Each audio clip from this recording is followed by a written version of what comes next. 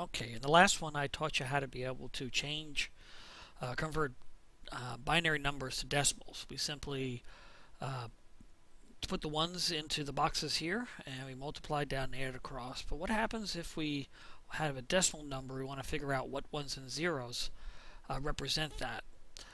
So what we can do is, say we have the number 72, and I want to figure out what is the binary equivalent of that. Well, a simple way of doing it is to go up and take the 72 and look at our powers of 2 and figure out what's the highest number I can subtract from 74 and not end up with a negative number. So if I subtract 128 from 72, it ends up being negative. So what I'm going to do is I'm going to subtract the 64 from the 72, and I'm going to put a 1 in that, showing that we're going to take 64 out of that 72. So I do 64, and then that is going to be 8. Okay, so I have 8 left over, and I cannot subtract a 32, I cannot subtract a 16, but I can subtract an 8.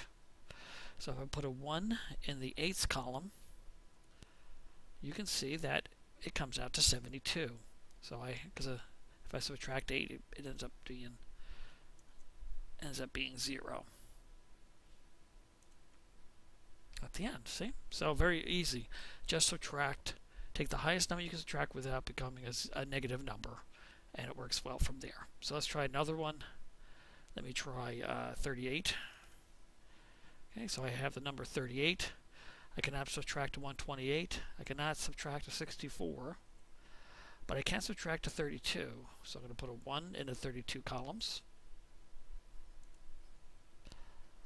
And I'm going to subtract 32 from 38.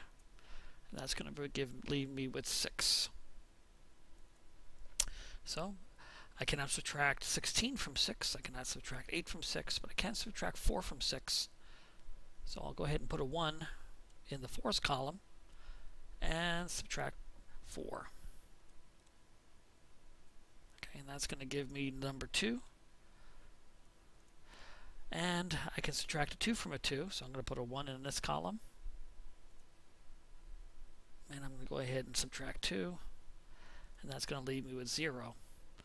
And as you can see, a 32, a 4, and a 2 is a decimal 38.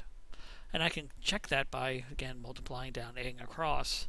So very simple to convert decimal numbers to binary. One last thing I wanted to go over very quick is hexadecimal numbers. Hexadecimal numbers are a power of 16, so it's 1, 16, 256, 4000.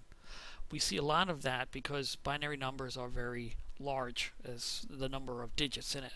So we try to make it smaller, and we can't make it decimal because it doesn't fit very well together. But hexadecimal, a power of 16 goes into a power of 2 very easily.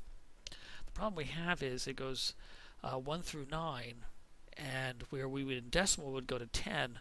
We can't go to 10 because that would be a 1 in the 16s and a 0 in the 1s, which would represent 16, and we're trying to represent 10, not 16.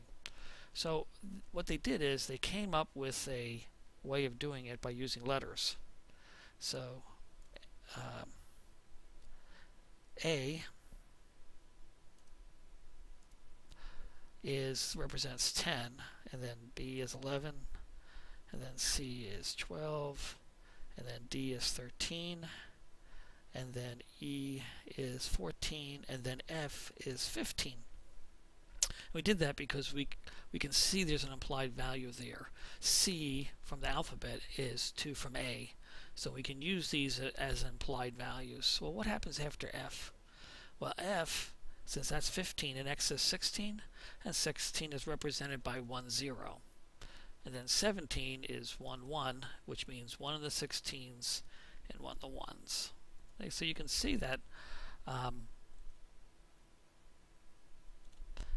the hexadecimal numbering system, just like the binary, just uses a different power to represent the numbers we have. And the only additional thing we have with hex is that we have to use letters because we don't have anything between 9 and 10 to represent all these other numbers that are in between. And we use characters in order to be able to do that, so we can do some implied alphabetical math to know that D is 3 away from A. All right, that's it.